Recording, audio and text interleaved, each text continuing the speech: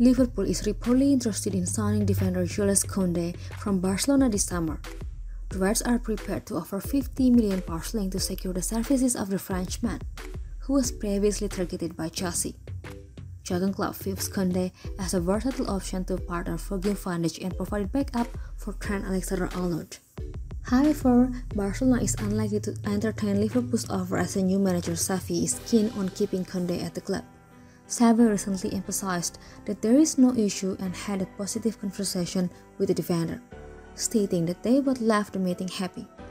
Kounde has been a key player for Barcelona this season, playing as right back and center back and contributing to 23 clean sheets, along with 1 goal and 6 assists in 38 appearances across competitions.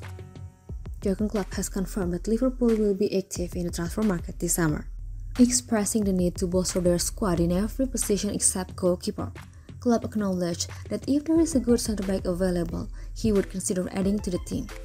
The manager has emphasized that he will be busy working on deals throughout the summer and is focused on improving the team's performance after a disappointing season. Liverpool finished 5th in the Premier League, failing to qualify for the UEFA Champions League for the first time under Klopp. Klopp stated that the past few weeks have given him energy, and he is not ready for a holiday. He is determined to be active in the transfer market and is committed to working on deals to strengthen the squad. Liverpool's aim is to bounce back strongly and challenge for major honors next season. While Liverpool's interest in Kounde is evident, Barcelona's reluctance to sell and Xavi's desire to retain the defender could present a hurdle. It remains to be seen if Liverpool can persuade Barcelona to reconsider their stance and if a deal can be reached for Kounde's transfer to Anfield.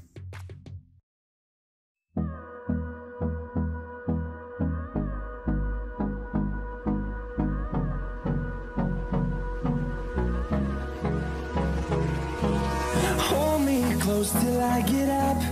Time is